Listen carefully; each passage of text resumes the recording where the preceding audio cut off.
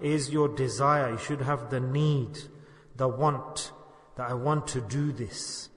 And alongside the desire, you need to then take the steps, isn't it? Physically, if I say I'm really thirsty, I've got a desire. I've got that need, but I'm not moving. I'm not doing anything. Then what will happen? The tap, will it come to your mouth? The tap? Or will the water start dropping into you? Has it ever happened like this to you? You have to get up. Yes, otherwise nobody would come out of the bed. The food was to come there, the food would just come to the bed. Oh, I'm just lying down, stay lying down.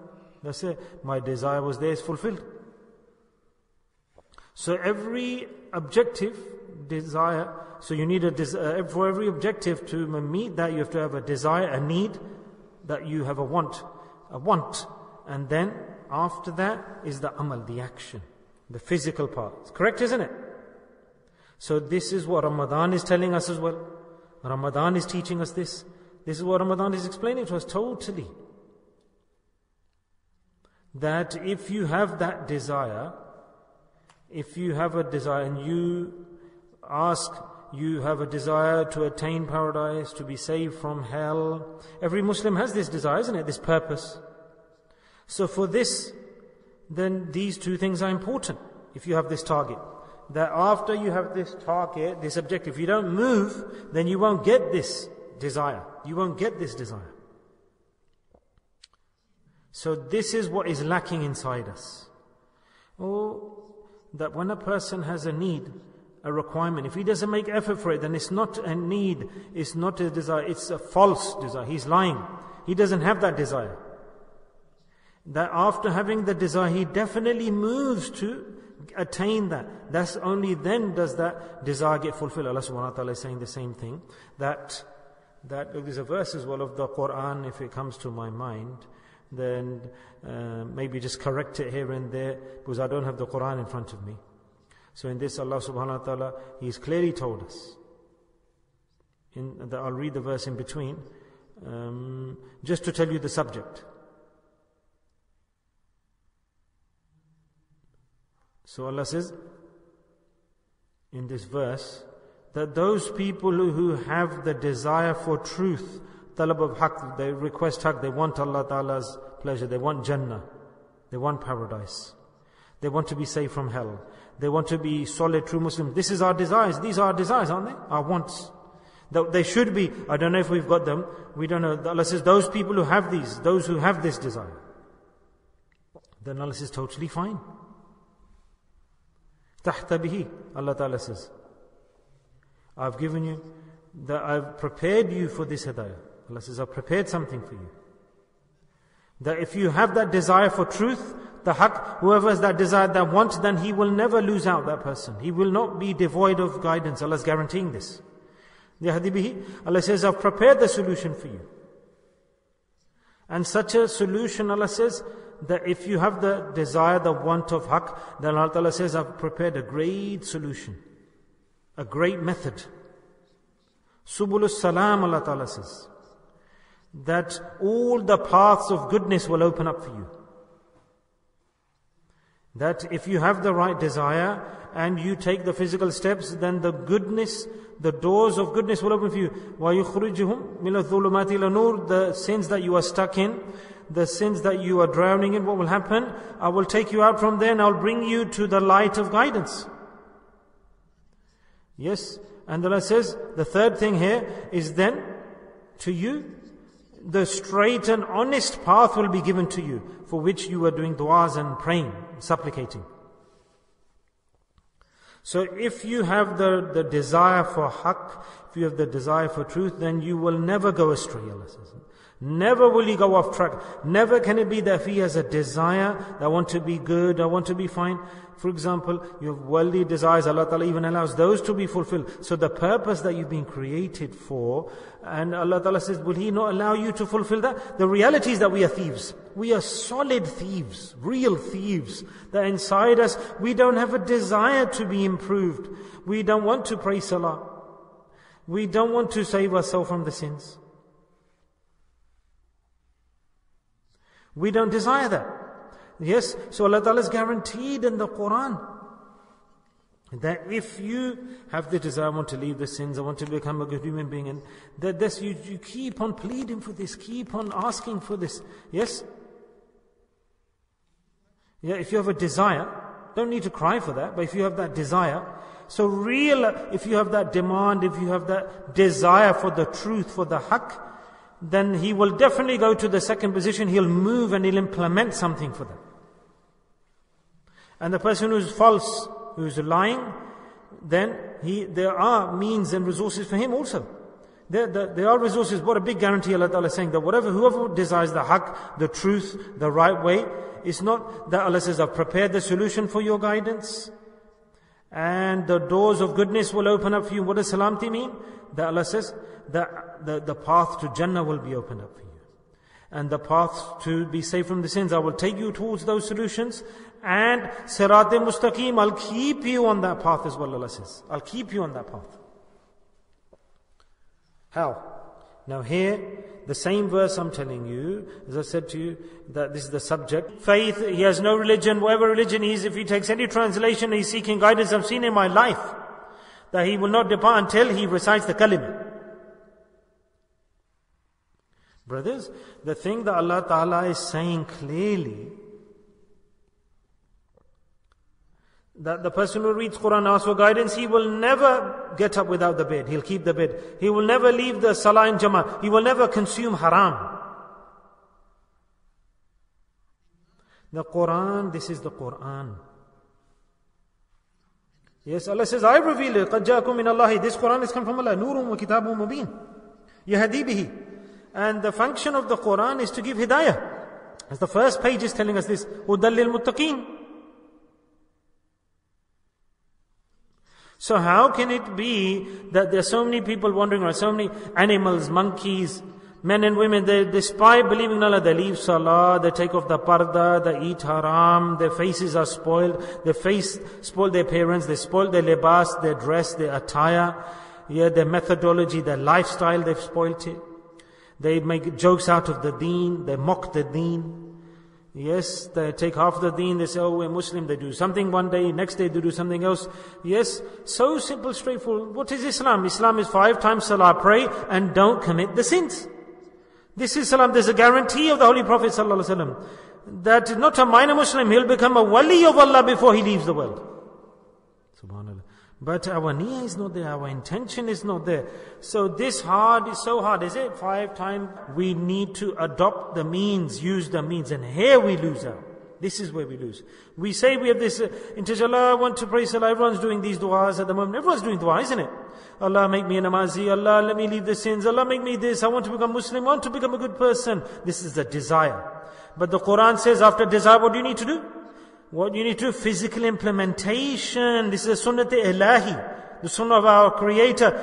That person, I will never give to him just based on empty desires. And I say that I just want it on desires. So here's the quarrel now. Here's the dispute. Crying, screaming, running around. I want this done, I want this done. It won't happen. Do you understand what I'm saying? Such a human being, such people, they are deception. I want to be religious.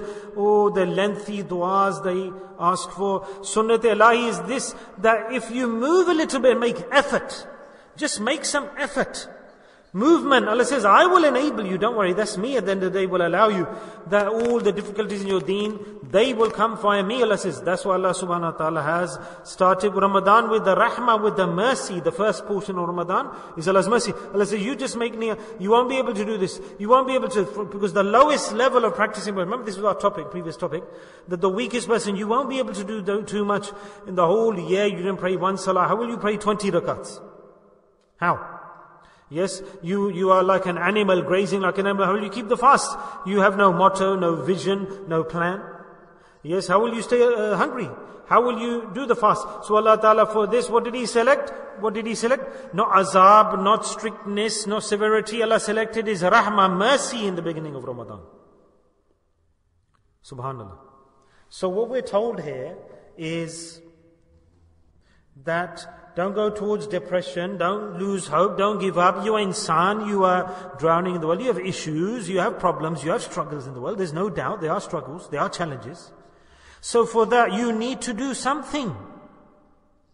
You need to do an action for them. What is that? That you need to make a bit of effort, a little bit of movement, a little bit of hard work to attain that path that you desire. Yes? So 3 things Allah has mentioned in the Quran.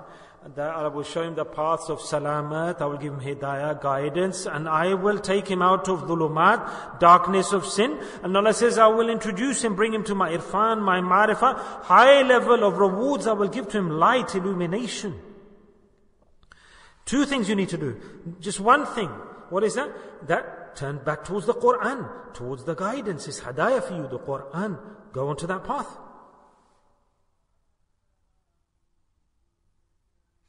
Okay, understood?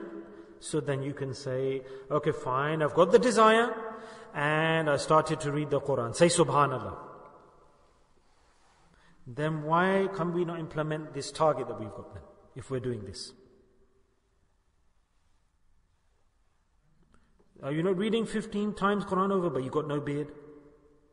You've got no parda, the sister?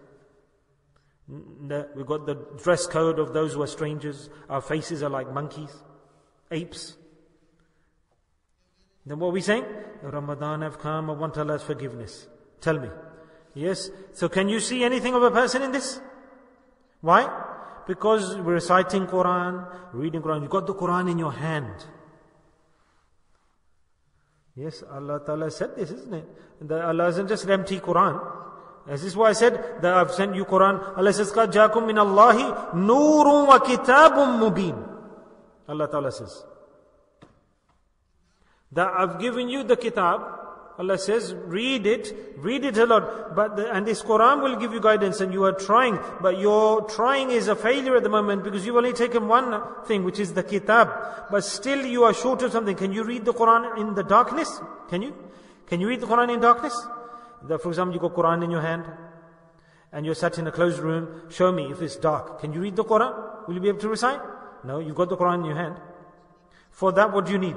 You need the light, illumination. You need the light, isn't it? If you're in the dark room, as soon as you put the light on, you start reading the Quran, recitation. Because you can see it. Light off, you stop reading Quran, you can't read the kitab. So Allah Ta'ala says that for this kitab, I have prepared a light, illumination for this kitab. For this book, قَدْ جَاكُمْ نُورٌ. Allah says, wah, and it's not just the nur of the kitab of the Quran, wah comes as well. Also, respected scholars from the pious predecessors have heard this. I'm not a mufassir commentator, but I'm just presenting what I've learned in your service. So Allah Ta'ala has divided the kitab and the nur. There are 2 parts. So it's stated kitab, without the light you cannot read it, in the darkness you cannot read it. If you read it, then you will go towards dalalat, wretchedness, curse. You will not get the guidance. You won't know what it is. So hidayah you will get from this kitab, the Quran, but you will get it how? That when you read the kitab in the light that I've sent to you, Allah Ta'ala says, under that light, if you understand the kitab. Do you understand the point? Maybe what I'm saying? So for this reason, we don't get the hidayah from the Quran. We don't get guidance. That's why the Quran doesn't guide us. Why? Because we're not using the light that Allah Ta'ala has given to read the Quran. What is that light? That is the Holy Prophet Muhammad Sallallahu Alaihi Wasallam. All of his sunnahs, the light from all of his sunnahs. What the light is it? So 2 things Allah says, I've sent to you. I sent my Prophet, my Nabi, he is the light of guidance. His every action, his every sunnah is the light, that lamp that will shed light on the Quran to assist you to practice the Quran. That's it. What else? What's the conclusion then? Is that until you don't take hold of the ittiba, obedience to the Prophet Muhammad sallallahu alaihi wasallam, you don't implement his sunnahs, then you cannot understand the Quran. You cannot. The Holy Prophet sallallahu alaihi wasallam, with the light of his guidance, you can understand the Quran. Those who want guidance, Allah has promised, I'll give you guidance. Have you made the intention? And the next action, what you do have to do then, second step, is make an effort. So then what is the effort for this line Allah Ta'ala defines? Nurum. Then not take the Quran empty, take and run towards the Holy Prophet sallallahu alaihi wasallam for the solution. Where do you have to go? Run to the Holy Prophet sallallahu alaihi wasallam. And take hold of and adopt his method of his lifestyle. O Prophet of Allah sallallahu alaihi wasallam, say this. Niyyah. that I'm going to live my life according to your lifestyle, your appearance, the look of your appearance, your eating, your food, your lifestyle, and your earnings, and everything. And you say, just like my Holy Prophet ﷺ said, in the light of that guidance, I will start to adopt that lifestyle now. And this is called moving, making an effort. So it's very hard, isn't it, to do this? How can I follow this? Obviously, this is the deen, the true deen. First Allah says, Noor, then the kitab. Qad jaakum noorun wa kitabun mubin. So first condition is the amal of the sunnah, then go towards the Quran, reading it. And take bay'ah, pledge allegiance at his hand, and do tawbah. Repent. Oh, but the Holy Prophet, how can I do tawbah with him? Subhanallah. There even a preparation for that. That the person who already has taken his hand, you take his hand today. The person who already has taken his hand, you take his hand. Then it's like you have taken the hand of the Prophet ﷺ. Subhanallah. The Sheikh's hand, you don't put your hand in the hand of the Sheikh. Your hand is ultimately going to Allah. When you put your hand in the hand of the Sheikh, your hand is ultimately going to Allah. This is not some small thing doing tawbah in the hand of the Sheikh, doing tawbah, taking bay'ah. This, Allah Ta'ala says, is the person who has the desire for the truth. Now I will show him the true path. The first proof Allah Ta'ala gives, that when you go to a waliullah, you say, I want to do tawbah, I want to repent, I want to become a good human being. Please help me, please help me. I want to make a contract with you. Please help me to become a good human being. Now you tell me, you got me, does he not recite these verses? He doesn't read these verses, he has a desire. So then he makes the effort. He takes steps, physical steps.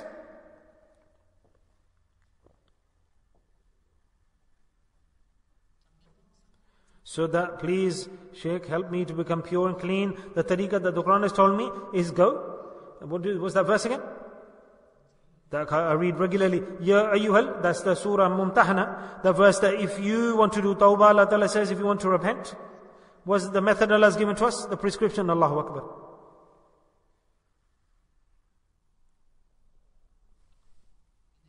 That my beloved Nabi, the believing women will come to you, they'll be Muslims, they'll pray Salah, they're not disbelievers with regards to them. But they want to, if you want to be saved from the sins and do tawbah, then they'll come to you to do tawbah. To enable them, give them the bay'ah, pledge of allegiance, allow them to do tawbah. And the Sheikh today does the same thing. Sometimes from here a person comes, sometimes from here a person comes. There's a system, isn't it? That, what do we call it? Alhamdulillah, Allah Shan, glory, that as the time of shaitan is progressing and increasing, Allah Ta'ala also creates the tools to break that shaitan. So Allah Ta'ala sees the Sheikh in the corner, gives them a phone, the whole dunya people become Muslim. Through the technology today, and we take a loan and a person doesn't know when he's taking the loan, very easily he takes a loan, 10,000, give it to me, 15,000, he takes it. But when it's time to give it back, then he makes excuses or delays, or where shall I give from? I don't have any money. And very bad thing this, isn't it? Such a bad thing that Allah's Nabi sallallahu alaihi wasallam said that if an individual, any person, he passes away like this, that he took a loan, then his soul is floating. Not in paradise does he go, nor in hell. It's just floating in between. And the people who have died, they're in their graves and they went in this way. They went in this way, they didn't repay the loan. Mahazar Sahib used to say that qaraz is even beyond farad. Farad has 1 point, one issue, and with the qaraz, with the loan, there's 2 points. 2 issues. And Allah's Nabi sallallahu alaihi wasallam said that his body, his soul remains floated because after taking the loan, he didn't repay it back. So this masla also, you need to listen to this. So when you take the loan from somebody and that loan has come over you,